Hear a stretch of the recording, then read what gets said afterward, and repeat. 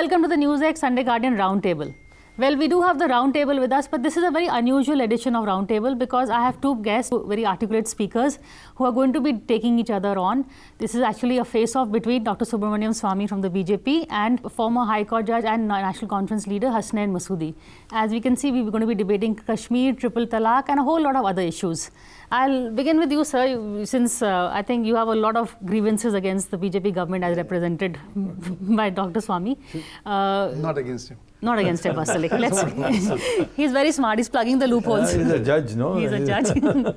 So against the government and not Dr. Swamy personally, what are they planning to do on Kashmir and what are you fearful of? I'm afraid they don't know what they are doing about Kashmir. You know, of late, what is being done is that they make calculated, leakage. I don't know, however, about the steps they plan to take in near future.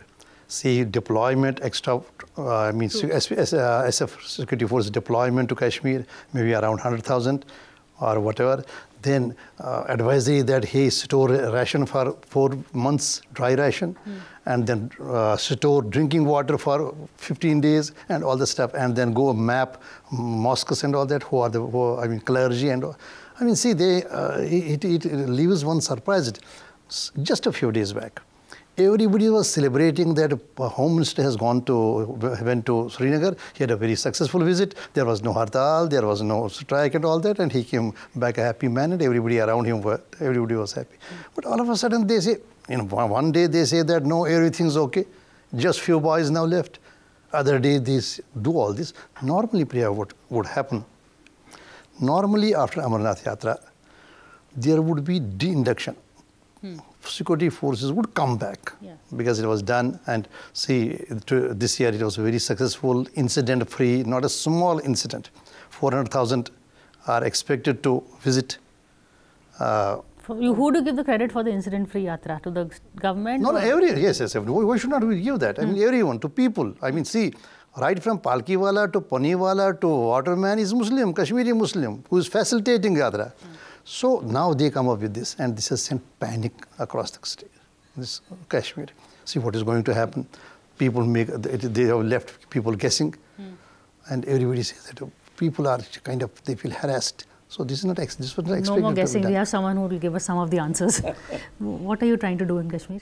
Well, I can tell you what the explanation given to me is officially. From the official sources. And then I will make some comments about this panic issue. Right. See, first of all, I've been told that we have very, very solid information that on Independence Day, there will be a major attack. And we don't want a Pulwama type of system where we didn't, even the roadblocks we removed, you see. We became so complacent.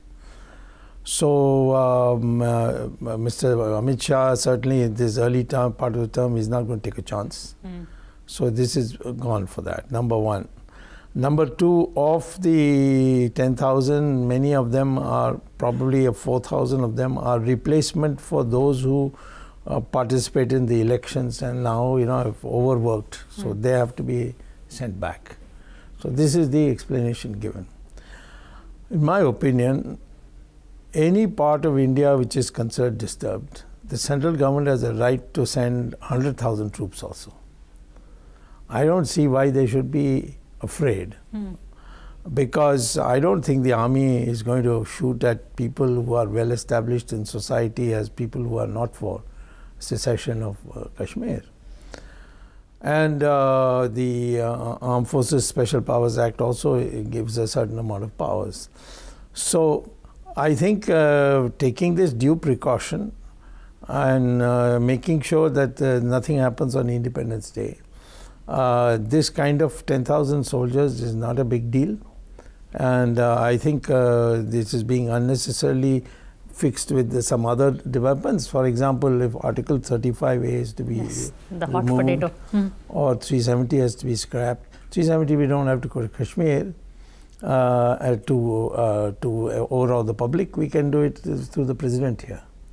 So there's president's rule, so the entire responsibility of the center. So I think there's unnecessary panic on what we are doing it by way of abundant precaution and if necessary, provide for a situation that might develop. No, Mr. Masoodi. So see, it is quite clear. The problem is that nobody comes with a convincing, something convincing to public that the way Swamy says that, no, this is the background and this is why we are doing it. No problem. If it is only to take care of 15th August, it's Independence Day, no matter, but why should you do it and why should they leak it? These are something which are within. Why should say? And now they come up with the explanation. First explanation is that no, it is all fake on social media. Then they shift the officer who did it, who was author. If it was not correct, if whatever was coming on social media, the orders were fake, forged, then what is the point in shifting the officer? Now he is being taken to task that why did you do all this? But I think that there is some problem within the security grid. Because these orders come on social media, the order to store 15 days drinking water, store four months ration. Yeah. So this is likely to, in any society this will create panic. But no, we take that Mr. Swamy represents the government as a government spokesperson. He has very good sources within the government. He is a government spokesperson. He says that nothing to worry.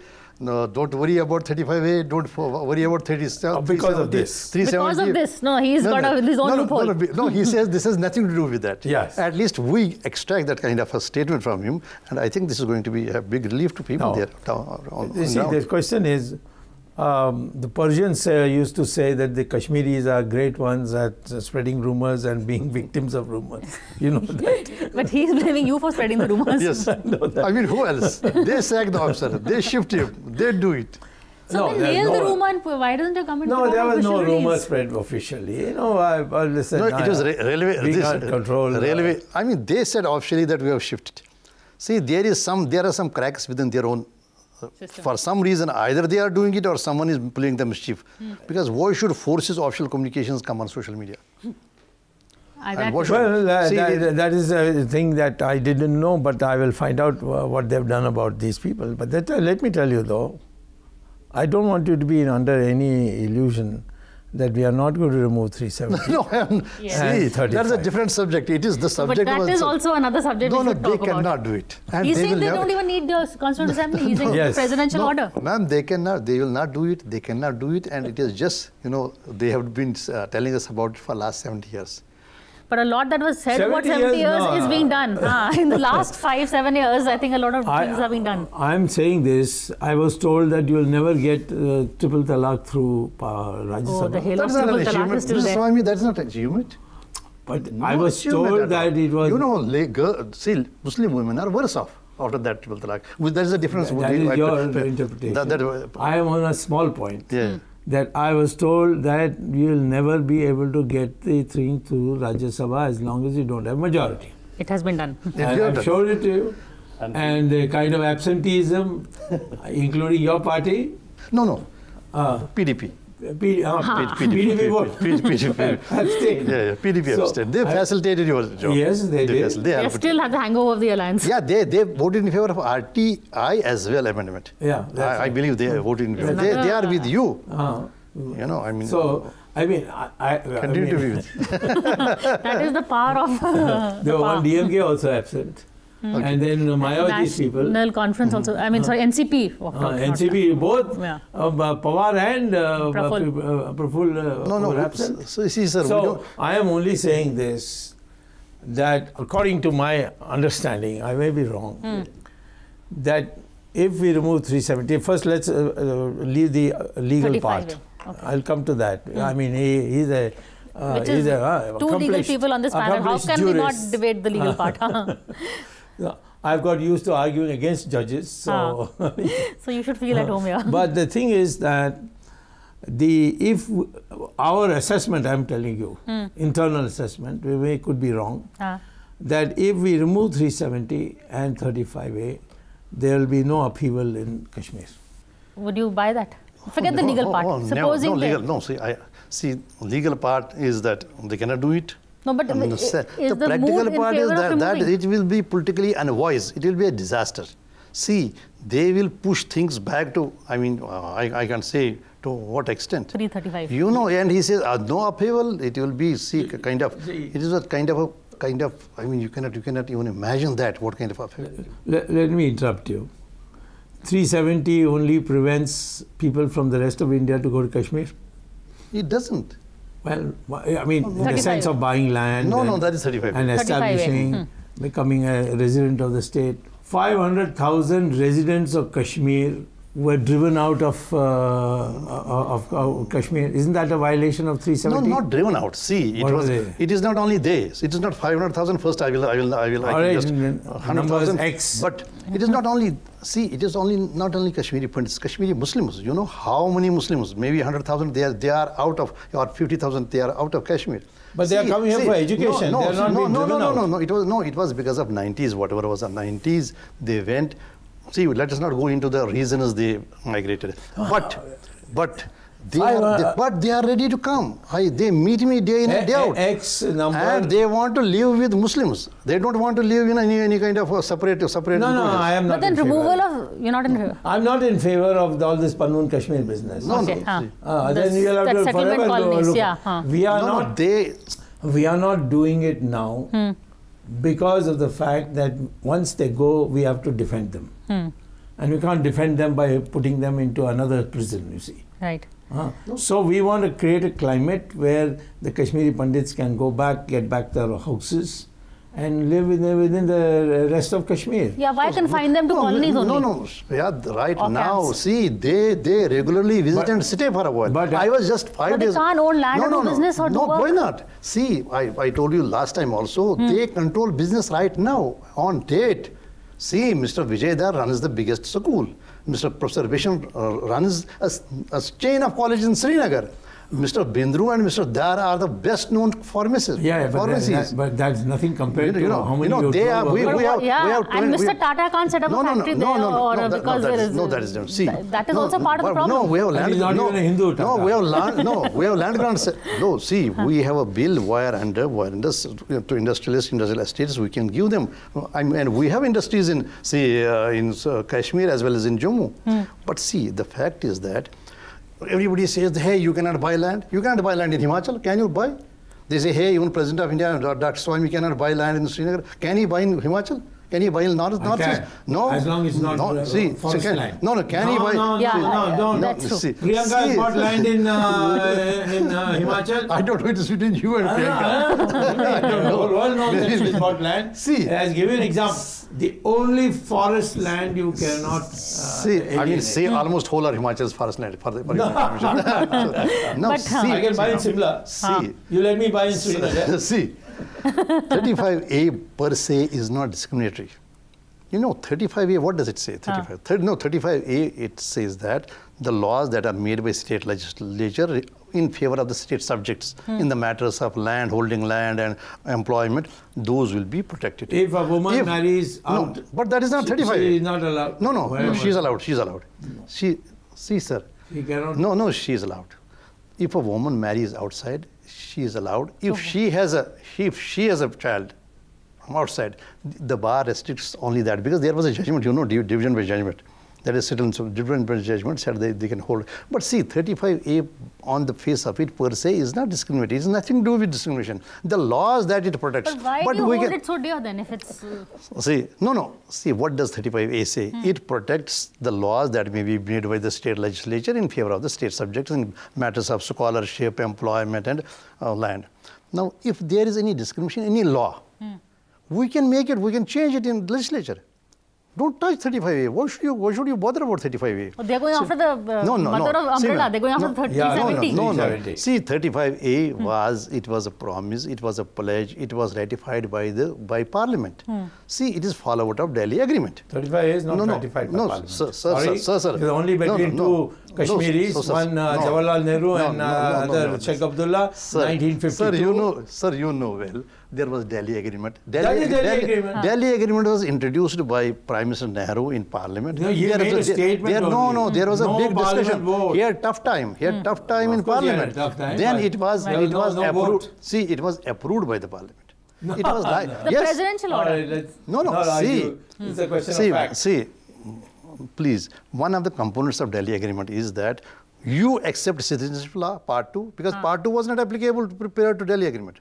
We were not citizens of India. Kashmiris were not citizens. We were controlled in matters of citizenship by state subject law. We conceded that territory. We said we agreed to become citizen of India. Part 2 was made applicable, and they in return said that you retain your state subject law. Then it was only after Delhi Agreement that Part 2 applied. It was only after Delhi Agreement these amendments there were is there. no we in this matter. No, I mean Kashmir. I am even Kashmir. I am telling you, 1935 Constitution, which the British had set up, had a provision that if any of the princely states wanted to join British India, because there were British India and there was princely India. Princely India was indirectly ruled. So if any of the princes wanted to join British India, then they will have to sign an instrument of accession. And there is a straight statement there that the king need not, king or queen or whatever, the princely, the royal head, does not have to take the opinion of the citizens of his kingdom. And once he signs, it is unilateral. It cannot be reviewed. It's a complete merger. Now, that's exactly what the king signed of Kashmir. He added some annexes to please Mountbatten, but that has no legal sanctity. That has no legal sanctity. So the merger, you please listen. No. So yes, I know you won't agree. The merger was unilateral and irrevocable, irreversible. So Kashmir is a part of India. That is part. Now, then what happened?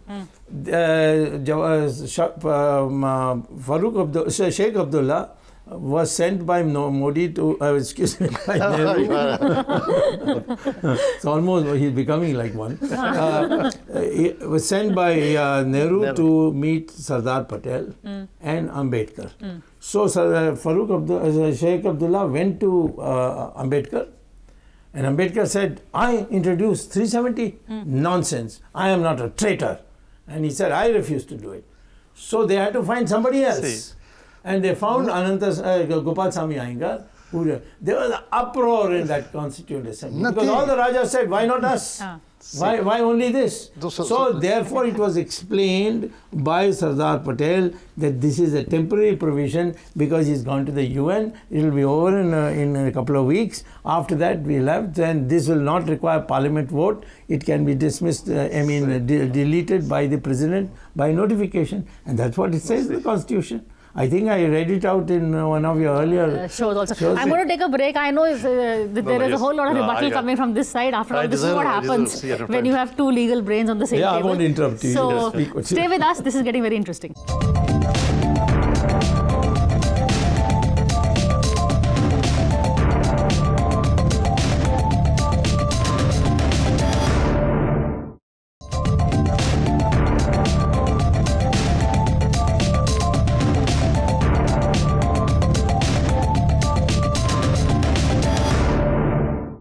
Hello and welcome back to the Roundtable on the Kashmir issue.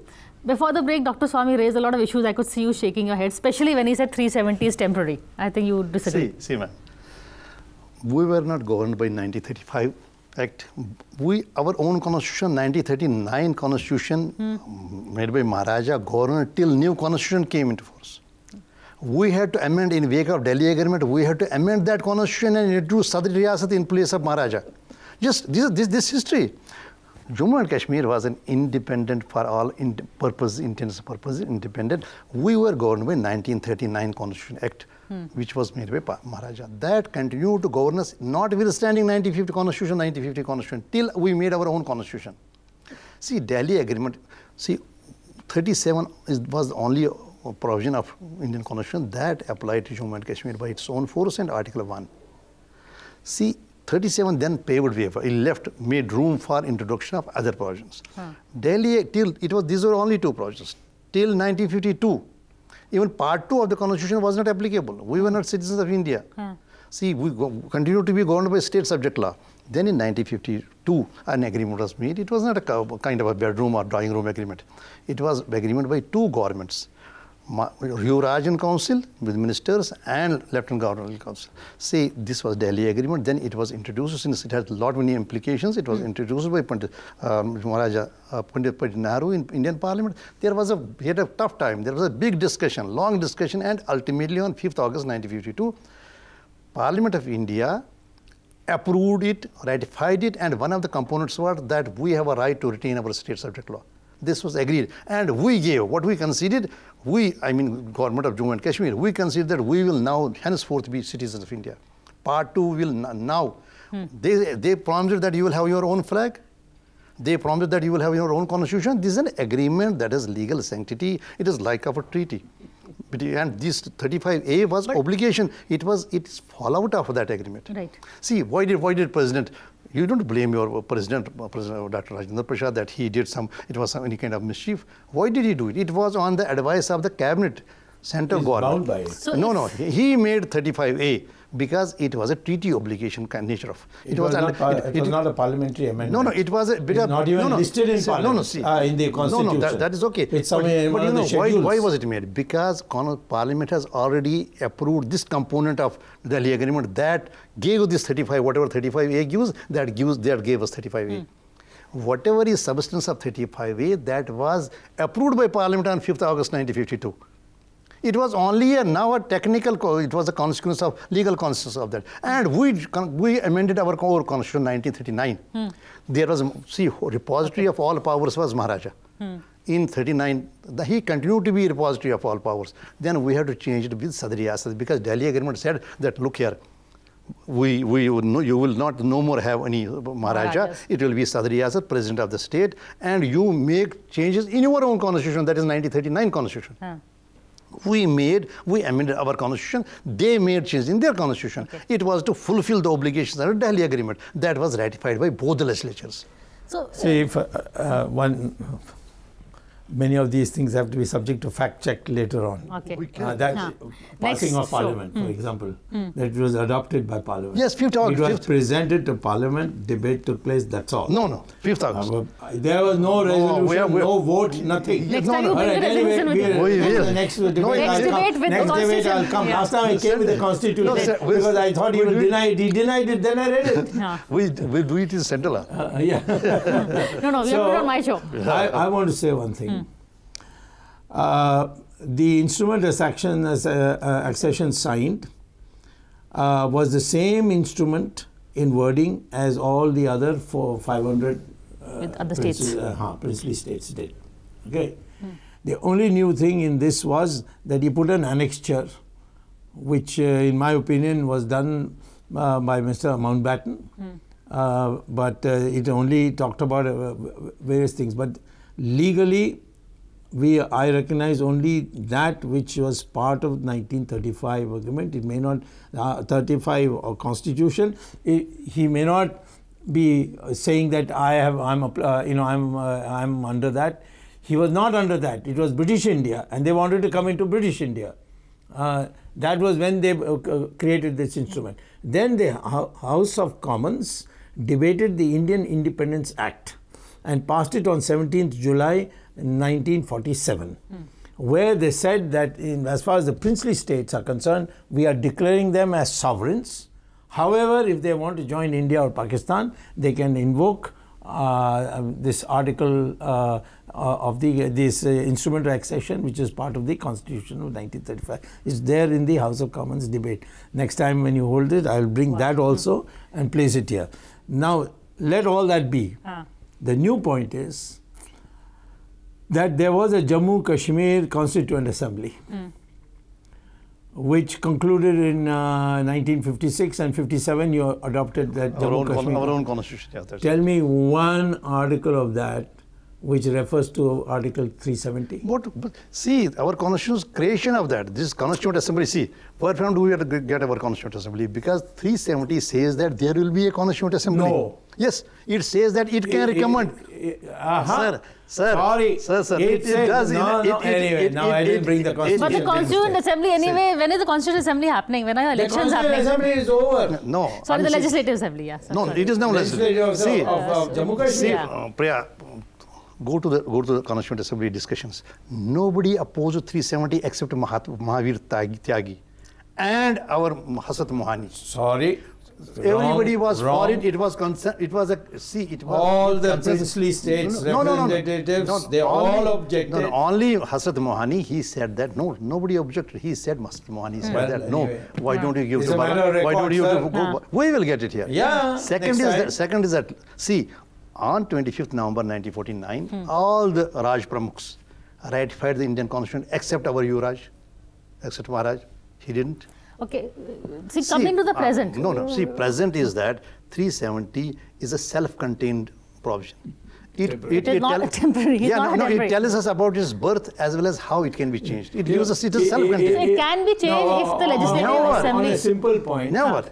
How can if 370 was an integral part of our Constitution, then its removal or deletion must follow the constitutional principle of 2/3 majority of both houses, yes, and the Assembly concurrence. That's what I say. But it's not there. No, ma'am. See, 370 is a self-contained. It tells us where from it was born and how it can end or how it can be modified. It doesn't see. Our 368 does not apply to 370. It says that it can end only if it is recommended by Constituent Assembly, and Constituent Assembly in its wisdom did not. Now, second, please go to the. See, please go to speech of Swamy. Please go to Mr. Iyengar. Yeah, Gopal Swamy. Gopal Swamy Iyengar. He gave 6 reasons why we make this 370. Okay, but go to those 370. Go to those reasons. Mr. Swamy will avoid that. He will not go to those reasons. No, he is. One of the reasons was that we are before United Nations. And he was asked by Hasnain Masoodi, why 370? Why should you have a special status for 3? He then spelled out. He gave 6 reasons that why we were. But one is a temporary clause. No, it was not temporary. See, how can it be temporary? It's written there. No. In the Constitution, it is in temporary in a particular background. Okay, on that note. Iyengar said, look here, we don't, unless we settle the Kashmir problem, this is to be there. Okay, so that is the let us have text. So that is the subtext and context. But I don't know what the Constituent Assembly recommended. My producer is recommending that time is up, so we have to wind up. But we'll see you again same time next week. Thank you.